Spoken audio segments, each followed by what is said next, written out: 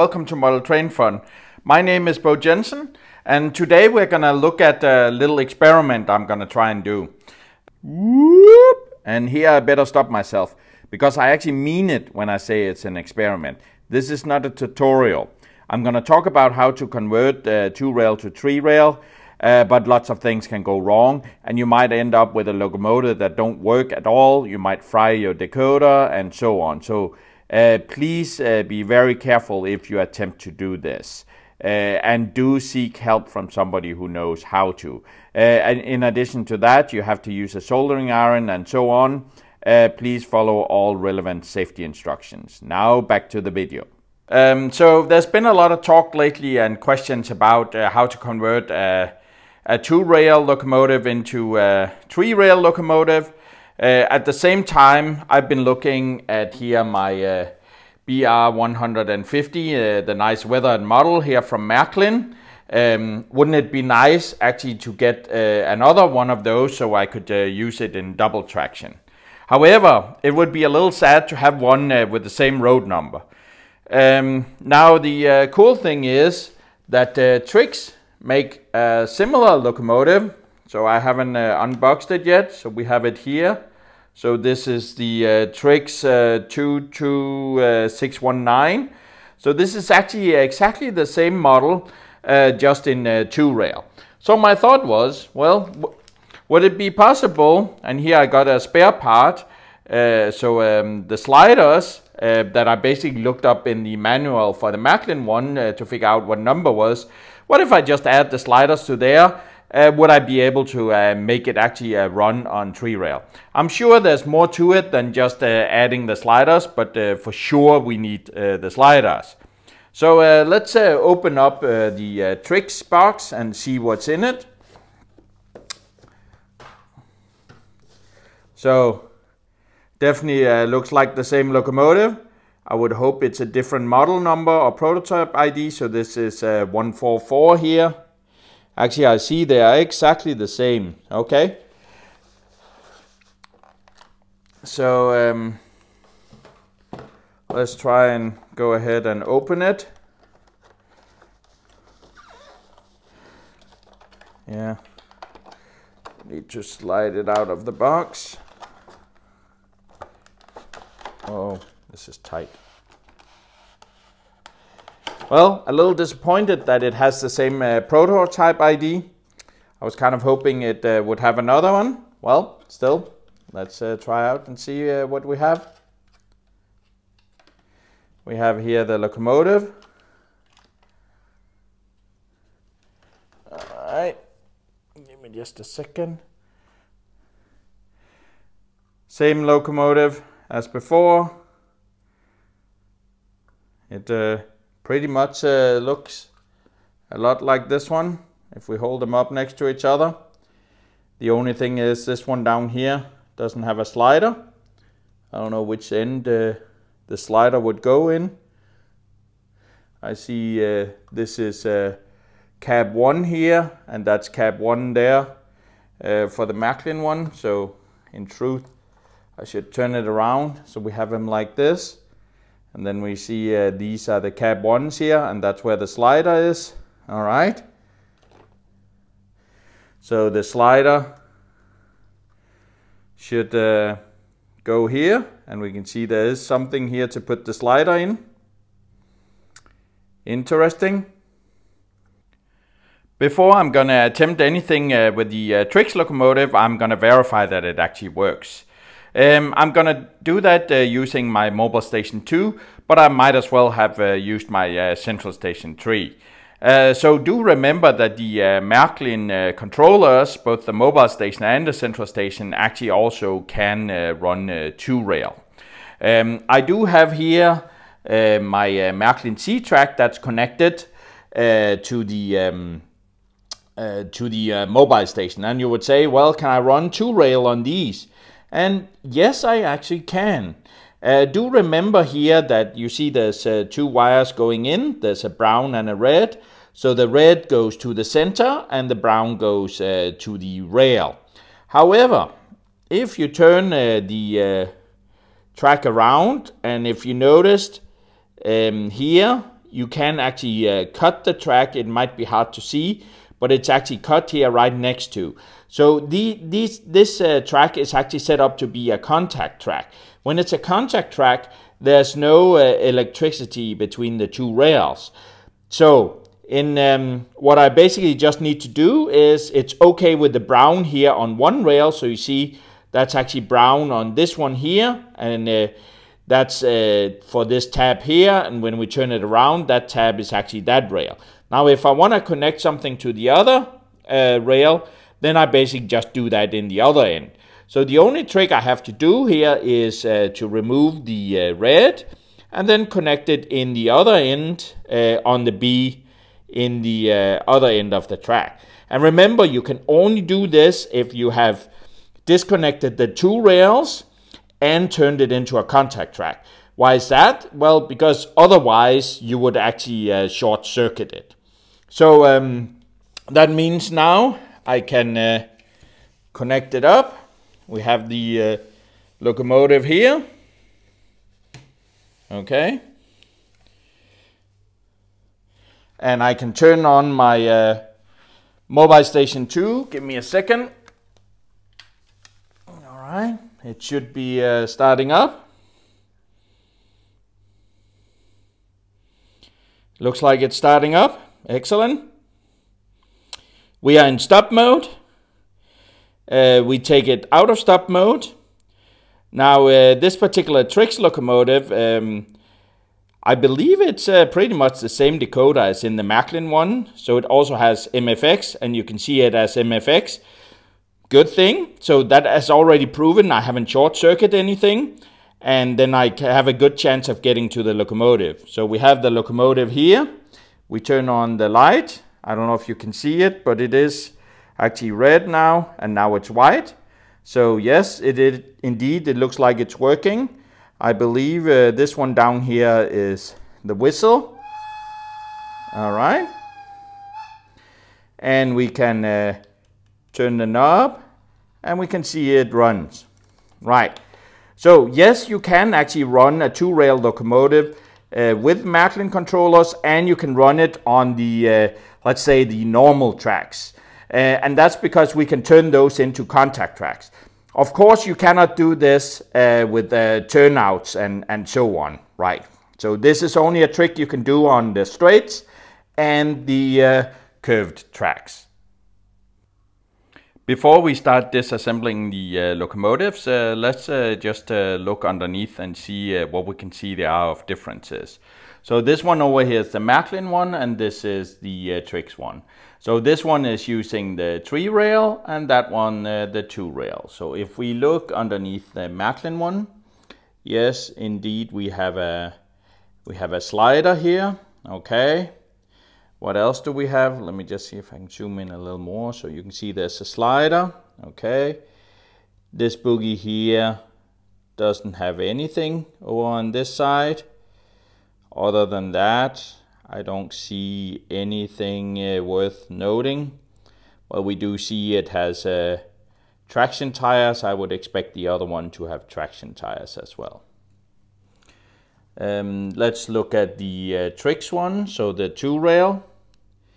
So here we look at cab 1, and we see there's no slider, but there's this thingy here, and you can see it actually goes in and touches the wheel. So this is some kind of power pickup, this one here.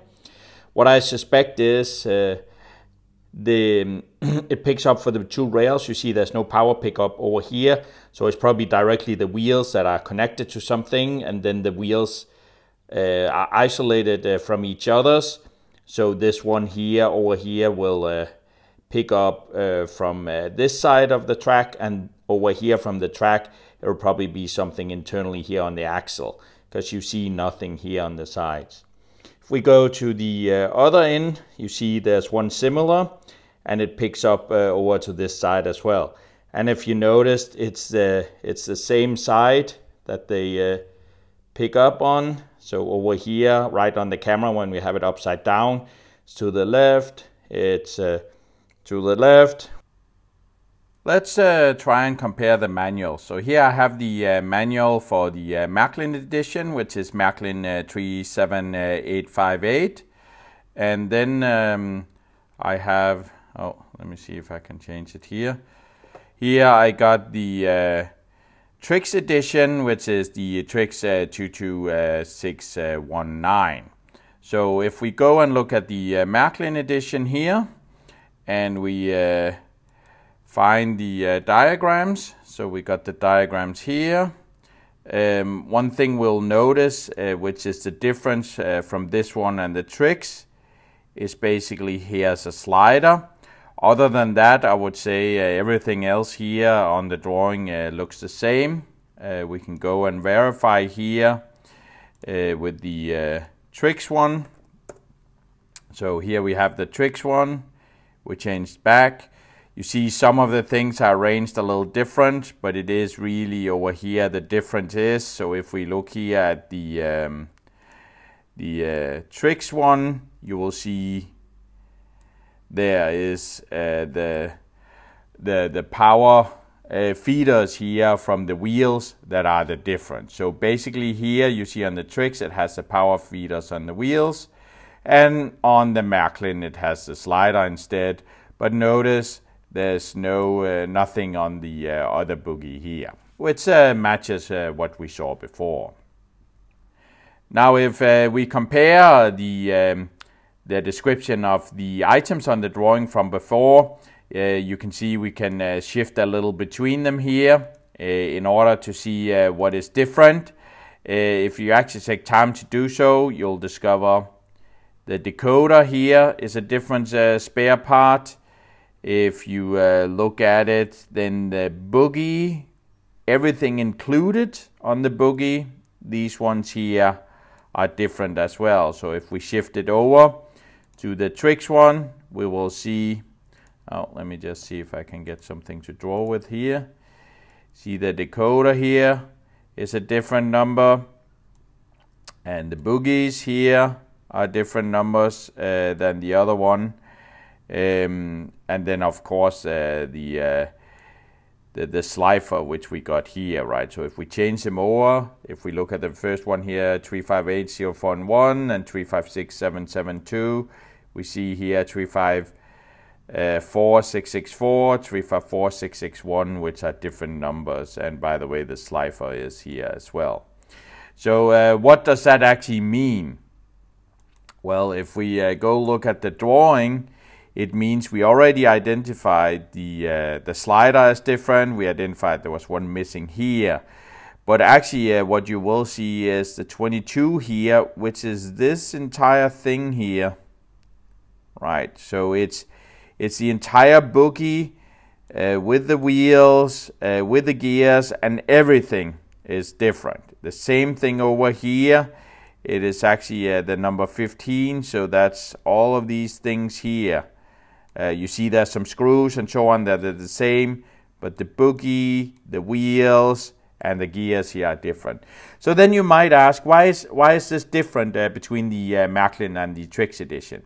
Well, the simple explanation is that if you look at the wheels, let me just delete some of these things here again. If you look at the wheels here, on the Märklin, this wheel and the axle and the other wheel are actually connected, right? Because on the Märklin, the two rails are connected.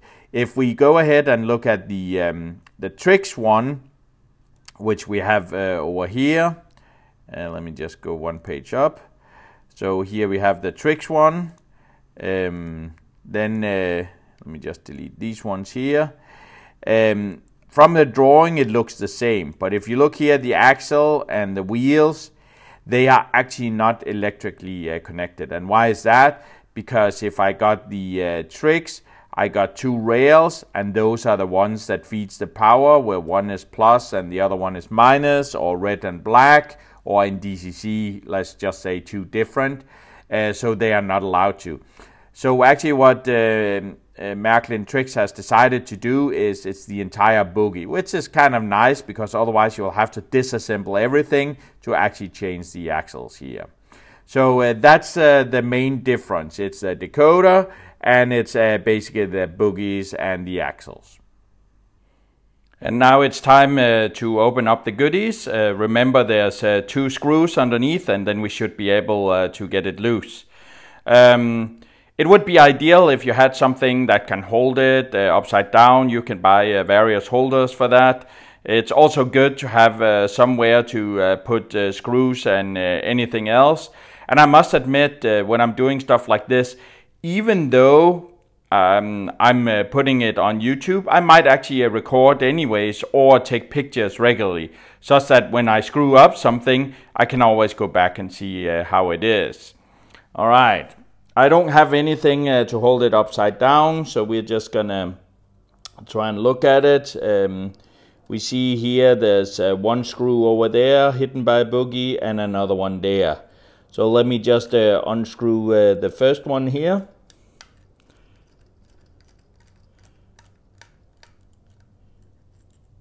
And it actually came out. All right, and then we need the other screw over here. Okay.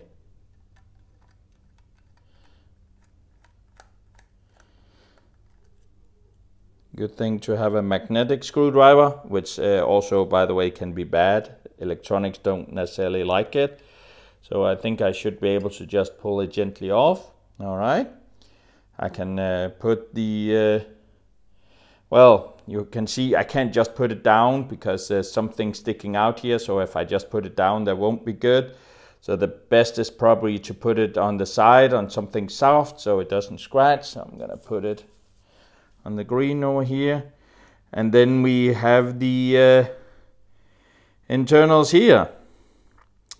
If I look here at this bogie, I see a red and a brown wire coming up here, and they actually go up to this board here. Yeah, so there's a red and a brown coming from down here. If I look at the other end, yes, I can also see a red and a brown going down to this bogie as well. Let me turn it around. Yeah. So I got a red and a brown. And if I look at this, it looks like the brown goes down to a little clamp there, and the red just disappears down. I would almost bet that the red disappears down here. And if you noticed, now I already goofed up because I've forgotten which one was 1 and which one was 2. Bogie 1 and bogie 2. I want to put the one at cab 1. That's where I want to put the slider. So I'm just going to turn off the video and review how it looked when I opened it. So this is cab end 1 I could see on the video. You can see the speakers here. So this is the one where I want to try and pry off the slider underneath. You can see it's here. I'm going to try and see if I can get something underneath. Yeah, but it just seems like it bends when I do this. So I'm not quite sure what to do. Of course, it doesn't matter too much if I break it, but I don't like breaking stuff unless I have to. Why doesn't it matter? Because I'm going to put another slide on. It doesn't feel like anything is yielding when I'm doing anything here. Interesting. Is it this entire thingy that can go off? Oh, maybe it's in the entire thingy. Let me find the one that's a little more sturdy. Yes, I think it's the entire thingy here that goes off. Yes, this is the trick. You have to get it underneath the plastic here. You see that? Let me try the other end here.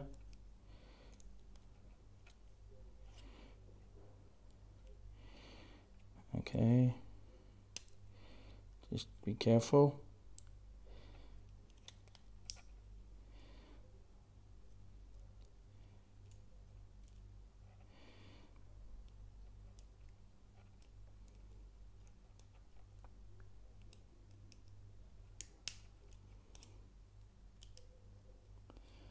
Alright.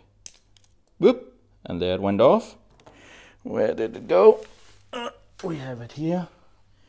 You can see this was the slider that was on there before. You see it was upside down like this, so it was touching the wheels and then feeding here. Okay.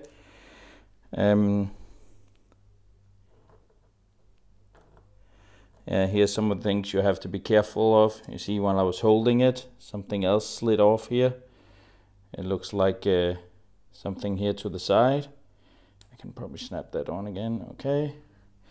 Now, this one here is where the slider was. If we look over here, I don't know if you can see it. It looks like that's actually the red that disappears down here. Which would match the colors actually of the tree rail. So this is red, so the center, and this is the brown for the rail. To be sure, let's examine the connections to the rail with the ohm meter. So you can see here when these two ends touches, there's a connection. So we can start by testing it out. I'm gonna put the black here on the red first. Let's see if I can hold it there easily. I'm gonna try here with the first boogie up here first. And then when I hit the center, which is the pickup, it beeped as expected. I checked the wheels. It looks okay. It's only the center here. How about the other end? You see there's a wheel down here. I think this wheel is supposed to as well. Well, now I can't get a connection again. Yes, there's a connection. There's a connection. Nothing here, nothing here, nothing here, nothing here. So that's basically what we expected, right?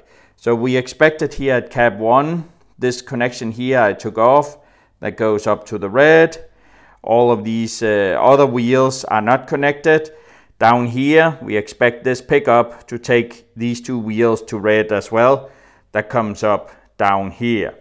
So that actually means that these two wheels, I don't want to red anymore, right? Because I only want the center up here.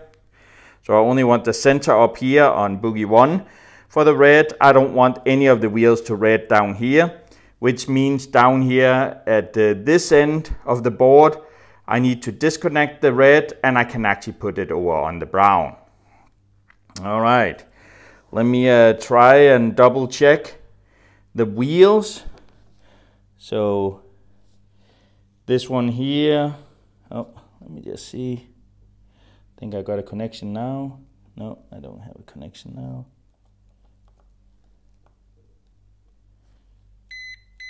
See this wheel, yes. This wheel, yes. And slip this wheel, yes. But on the other side, I will not get any pickup. Unfortunately, that's how it is. It's wired here on the Trix one. See, this one I'll get, this one I'll get. So basically, if we look at the Trix one, they have separated these wheels from these wheels, or they have isolated them, right? So I'll still be able to pick up here. I'll have a slider here. Down on this side here, I can pick up from wheels on this side. And I'll be able to pick up on these two through that little thingy here when I resolder the red wire. Unfortunately, it means I will have two up here that won't go to the brown.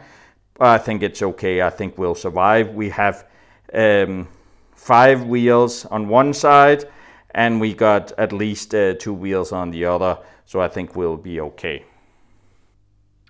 And here comes the nerve-wracking moment where I want to desolder the red and actually put it on the brown. Let's see if I can succeed.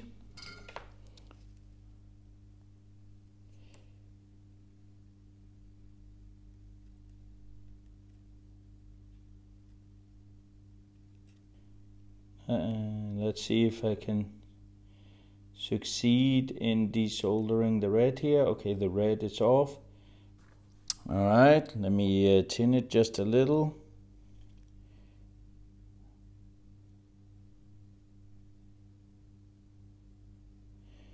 All right, let's see if we can get it on.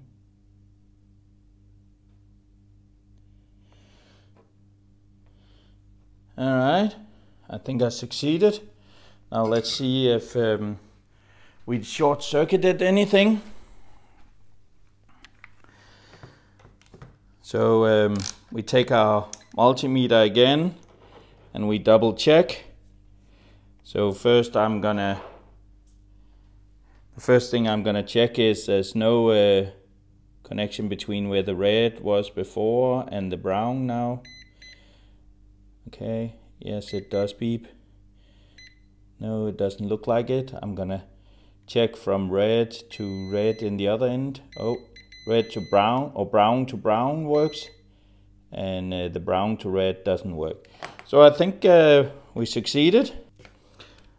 Let's check the wheels here and see if we got them moved. So these two wheels here should be brown, and indeed they are. And they're brown on the other side, and this one is not. Excellent. So our operation succeeded. Now it's time to put the slider on cabin 1.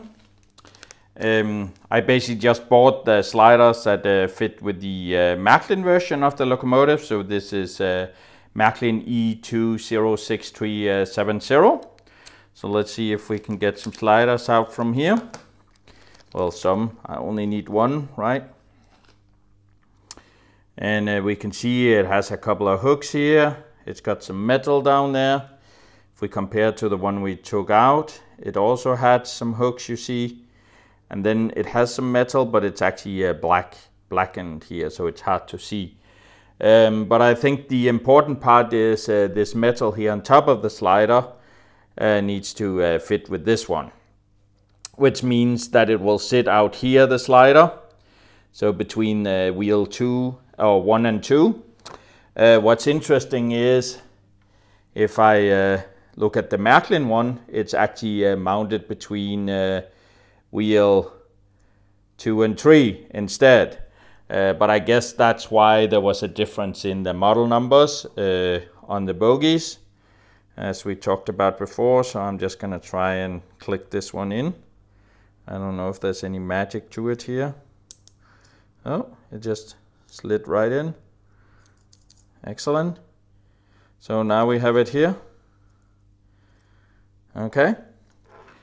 I will double check with my continuity tester to see that it's actually okay from the slider.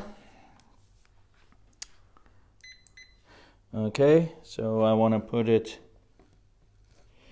on the red wire. Where do we have the red wire? I think that's the red, and then on the slider. So this is the red and this is the slider. Good, and nothing to the wheels. Excellent. And I want from brown to the wheels. Yes, I got that. Excellent. So I think our operation has succeeded. So now we just need to assemble it again. So we need to find our screwdriver. I got that here. We need to make sure this was oh, wait a second, I got a wire around my arm. This is the speaker end, so that's cab 1. This is cab 1, so I should be able to just be able to slide it on again. I think it's best to just put it down. Okay. So it's here. Fortunately, my screws haven't disappeared. Okay. So here we have the hole. We got one screw here. If I was wise, I probably tested it before I screwed it together. I guess I'm brave. Okay. Then we need to find the other one. And be careful when you screw it in. You saw it slip for me. That's actually not a good idea. These screws are not the, let's say, if they get too damaged, you'll have trouble disassembling it in the future. Okay, so let's see if we can get this one in.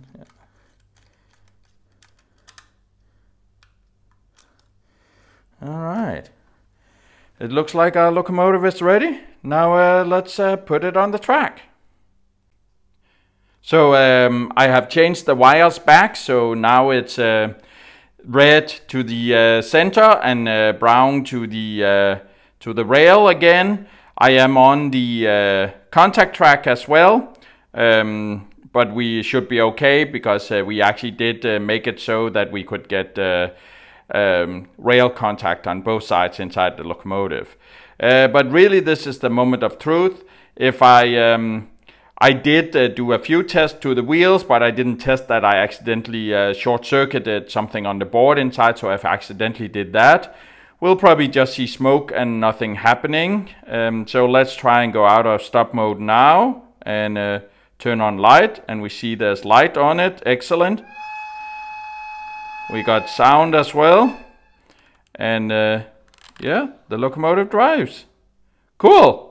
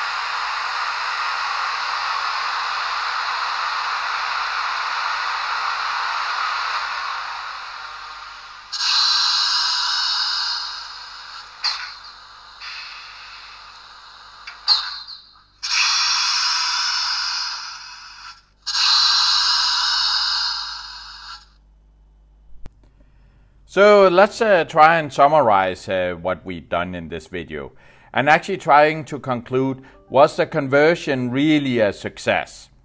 First of all, the difficulty you often find is there's no instructions. It can be difficult to figure out where to place the slider. I was actually lucky there was some place where I could put it on, but it could be that you have to glue it on or something like that. And then the challenge is what you do when you have to replace it. You can also risk that there's not enough space for the slider underneath. It is actually quite high, and it needs to be springy so it can go through the turnouts and so on. So that's a challenge. You could risk that it needs a new decoder, although for the most cases the Märklin controllers also support DCC, so you should be reasonably okay. Then there can be some two-rail. Maybe it can be very difficult, again, back to no instructions, to figure out where the power is, what's the center, what's the rail when it's converted, what was originally one rail and the other, and some two-rail locomotives actually have a powered chassis, so the entire chassis might actually be of metal and actually be powered, which can cause you some problems to figure out what to do. And then don't forget, if you do this, the warranty is void, so there is no warranty anymore, so you will break the warranty. If we look at the conversion I did, well, what was some of the bad things of the conversion? Well, if you look at it, on the first bogie here, I had to take out the power pickup to all the wheels. So all the wheels on here, they will no longer be picking up power. So on my first bogie here, one side will not be picking up power from the rail. Most times that's not a problem. If you use contact track, what if that's actually the powered rail on that side? Then you actually do have a challenge, or you can have a challenge, right? The other thing is, if you look down here on the Märklin, the slider originally here is between wheel 2 and 3. Where I, on the Trix, actually had to place it here between wheel 1 and 2, because that's where it fit on that bogie. So this is a very, very typical problem. Where do I actually place the slider? So if we look at it, typically I would say a converted locomotive is never ideal. The first challenge is always the slider position. It's not necessarily ideal. You saw in this case it was, but if it's a other locomotive, I may not be able to place it exactly where it's nice, such that it has a good balance, the bogie travels over nicely over the turnout and so on.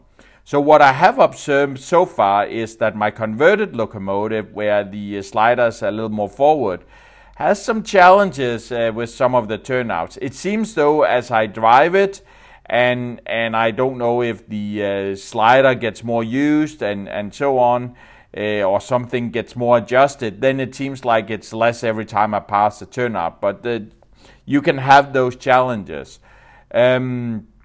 The other challenge there is with respect to it not being ideal is, of course, the wheel current pickup I talked about before. You might not be able to actually convert it entirely such that you can pick up rail current on all wheels due to however the bogies or the wheels are wired. And if you are using well, I should say it this way. I am using Märklin C-Track, so then you won't have any troubles with wheels from two-rail manufacturers. But the wheels from two-rail manufacturers are actually slightly different than the one from Märklin. There can be a little with the shape, there could be a little with the flanges and so on. And if you're using M-Track or K-Track, so the Märklin M-Track or K-Track, they're more sensitive to it. I have not, so far, cross fingers, knock on wood, had a challenge on the Märklin C-Track, but yes, that could also be a problem. So I should actually also add an extra here that is actually the wheels. Okay. So why would you do this? Well, if you can't find it on 3-rail and you really, really want it, then you can consider it. But as you see, there are some difficulties you have to overcome, including no instructions for how to do it. You will void the warranty, and I would say don't ever expect a loco to be completely ideal as one that's actually designed for Märklin, right? And of course, as you saw here, it wasn't too difficult for me to actually convert. I could actually convert it by just resoldering one wire. That was basically what I had to do, and then attach one slider. I didn't really have to do anything else, and then it works. I could reuse the decoder and so on. You may not be that lucky with others. I would say the easiest to convert are probably from manufacturers that produces both. So in this case, it was Märklin Trix. They produce the same locomotive. Rocco, Pico, Brava does the same thing. But then you might ask yourself, why on earth convert it? Then why not just buy the Märklin version? Well, maybe it's sold out, maybe it's an old one you could find. I have earlier, for many years ago, I bought some American brands and got it converted by a company in California. Many years ago, I don't even know if they exist. I always had some challenges with those locomotives as well. I didn't have the patience to actually make it work, because since the loco is never ideal, you might have to adjust the slider a little, bend it a little, make sure everything works and so on. So there can be small adjustments you can do to actually do this. You have to have the patience to do this as well. I never had that, so those locomotives are at home in a box, and I've never opened it. So was it a success? To me, yes, it was a success. I could get it converted. I had kind of hoped that it would have a different prototype ID, the one from Märklin the one from Trix compared to the one from Märklin, because that's actually the case if you look at freight and passenger cars. If you buy the same one from Trix instead of Märklin, it's typically a different prototype ID. So I thought naively that was the same for the locomotives. However, that's actually not the case. And I really shouldn't have no reason to do so. If there is a different road ID or prototype ID, it actually specifically says it on the Märklin and Trix side. And in this case, it actually says it is exactly the same locomotive. So I actually fooled myself here. However, now I got two nice locomotives I can drive. If you like this video, please hit the like button. Don't forget to subscribe. Actually, subscribing on your YouTube is actually free, and it gives you the advantage that you can easier find the channel, and you can actually also turn on the little notification bell, so don't forget to turn that on, and then you'll be notified about upcoming videos. Enjoy!